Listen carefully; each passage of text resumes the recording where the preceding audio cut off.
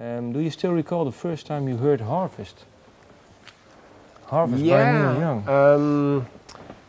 If I remember the first time, I don't know how I get it. I remember it was the 80s. In the mid 80s, I think it's because because the album was released in '72, so I saw during many years this album cover always there, you know, always through different people, place, and so I should listen to that. I think it's this way, and maybe I bought it or I listened to a place, I don't know, and I just loved it so really. And I remember that after that I was in the countryside in France, in the center of France for the holidays, and I was listening constantly this album. Yeah. It was the perfect music to drive in the nature, you know. And I think it's starting my love story with this kind of sound, starting like that. Yeah. And is there one song that really stands out for you from that album?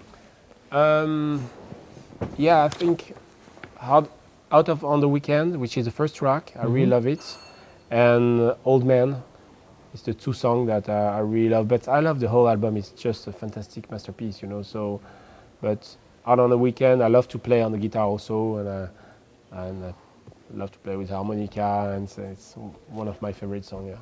So for you, is Neil Young is one of the best in the genre, or? Sorry, in the best.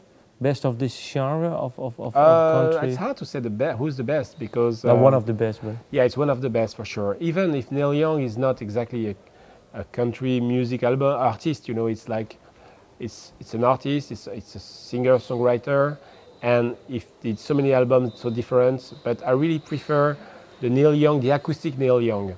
I'm not too much in the Crazy Horse thing, which is very electric. I love electric music, but I prefer Neil Young when he's with his guitar, playing harmonica, simple, you know. You can imagine him in his barn, you know, and he has a ranch. I think I prefer this kind of Neil Young, for sure. How come? Because, well, you think his songs are better done acoustically, or? Yeah, from my point of view, on my taste, yes. I think I prefer when he sings with acoustic music. I don't like so much when he sings on electric, but some people love Neil Young when he's on with the Crazy Horse, you know, when he's on his electric side. But personally, I really prefer other people on the electric side, you know, and I really love rock, but I think there is better singers for rock than Neil Young. And Neil Young, for me, is the best. Yeah, because maybe because he has such a thin, high voice. Maybe, yeah. Yeah, really rock. Yeah, exactly. And when he sings with the Crazy Horse, he has to really to scream in a way, you know. Yeah. And I like it, but not as much as I love when he's singing more in an intimate way. Okay.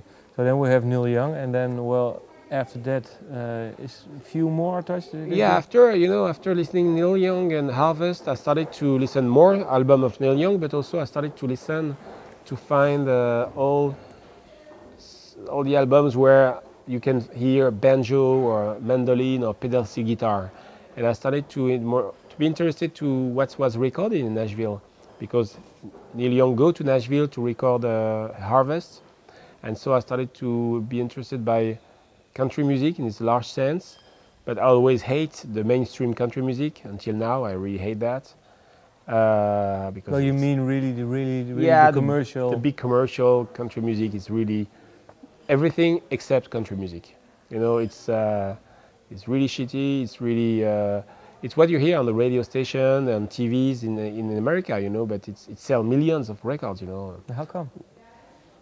I don't know. It's just music for people who are so, I don't know, not in music. I think I don't know. It's a sort of heavy. It's not heavy, but it's a kind of stupid rock with FM rock. You know, with a banjo or fiddle, or it pretends to be country, but it's not country music for sure.